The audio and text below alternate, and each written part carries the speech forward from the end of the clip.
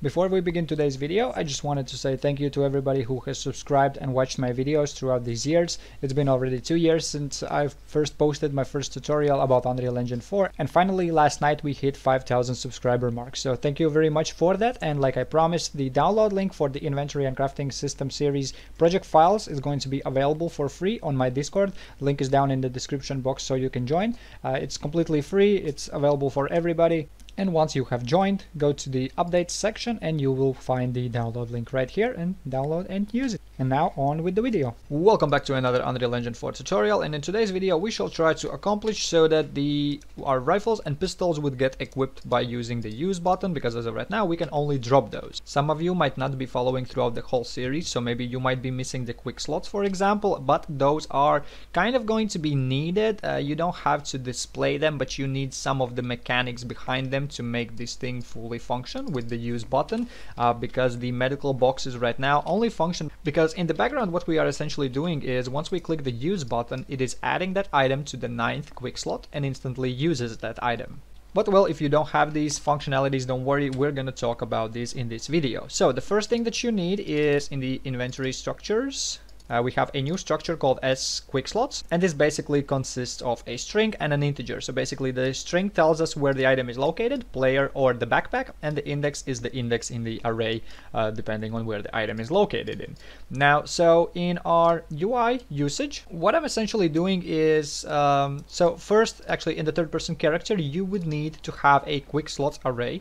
Mine right now consists of 9 elements, so I have the first 0 till 7 are the displayed one, which you can see at the bottom of the screen, and then I have one extra which is not getting displayed, but this is that slot which is getting used to consume the items. So if we would go to our UI usage, and on use we are casting to the character, we are getting the quick slots, and then we are getting the length, and we are removing 1 from the length to get the index, because the length is 9 but we have only index 8, so we do -1 to receive the last index.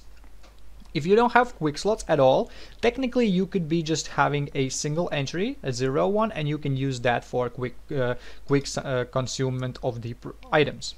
So we are setting that arrays element to be that specific item, and then we are running our use quick slots function to consume these goods. So let's modify this function and let's talk about this. So this is a function inside of our third person character, which essentially consists of only one input, which has the slot index, which is an integer. So we promote that to a local variable so we can access that. And then we are doing a switch depending on that quick slot. So in my case, this is the 9th right now, so the index 8. And this function gets ran when I use any of my quick slots. So then we are checking where is the item located, and then we store that item in the local space. So we have one, if it's a backpack item, then it's over here. If it's a player item, then it's over here, and then we save that as a local item. Then make sure to get that item, don't use these values, set that, and then get the local item from your local variables. So this guy right here. And then you can get its information from the database. Then once we get the information, we do a switch depending on the type of the item. As of right now, if it's health, hunger, or thirst, we are running our server add stats function, which restores our health and all the other parameters that we have. But if it's armor, arm, or weapon, then we are running our find empty equipment, which we are going to modify so that it would work with our pistols and rifles. Then if we were successful with finding an empty equipment slot, then we are adding that item to our equipment. Then again we are doing another switch to tell where is the item located in, depending on our quick slots information, and then well we remove one item from that specific array. And then if the UI is open, then we are refreshing the inventory UI, which should have the inventory position, and then we have also, if it's false, then we are just simply refreshing the HUD.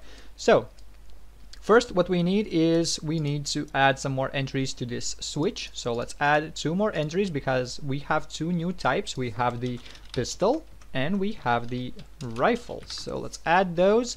Now let me bring those up a little bit. So we have the rifle, we have the pistol, and both of those can go to find empty equipment because, well, those are equipment pieces. So let's now go to that function, which is also in the third person character.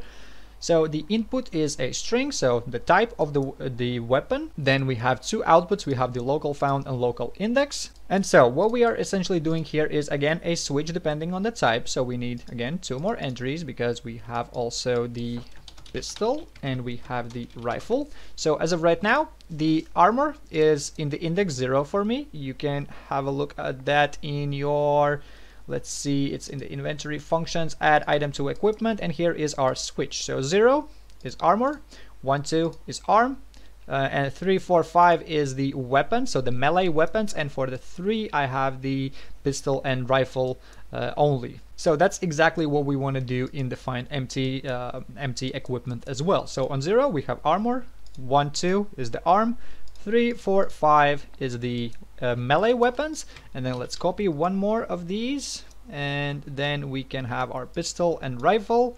Let's connect the array, and this one is the index number 3 because the pistol and rifle can only go in the right hand and nowhere else in my case. So then we can connect that to the loop.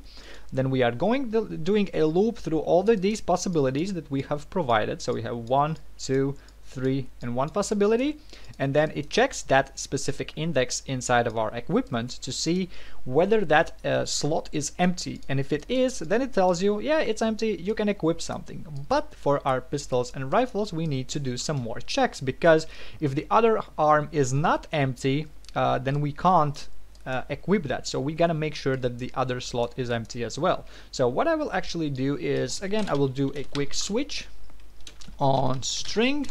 So string switch, this one will have only 2 pins, so this is going to have the rifle and pistol. Then we need a type, and the type can come from the input right here.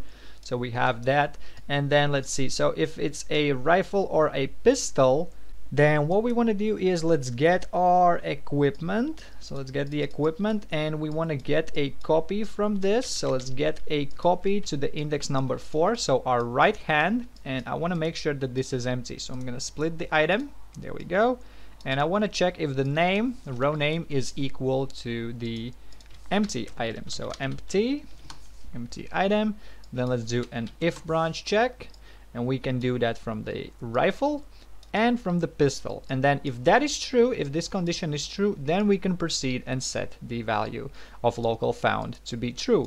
And also we can do that through the default route as well, because, well, here we are only proceeding with the function if it's one of these types. If it's a default one, we don't do anything. If it's something else, if it doesn't match these, so essentially once we are at this point, that means that that one specific location is empty, and then we check if it's pistol or rifle, then we check whether the index number 4 is empty. Otherwise, if it's something else, we just simply tell the function that, well, there is a free slot and you can use that one.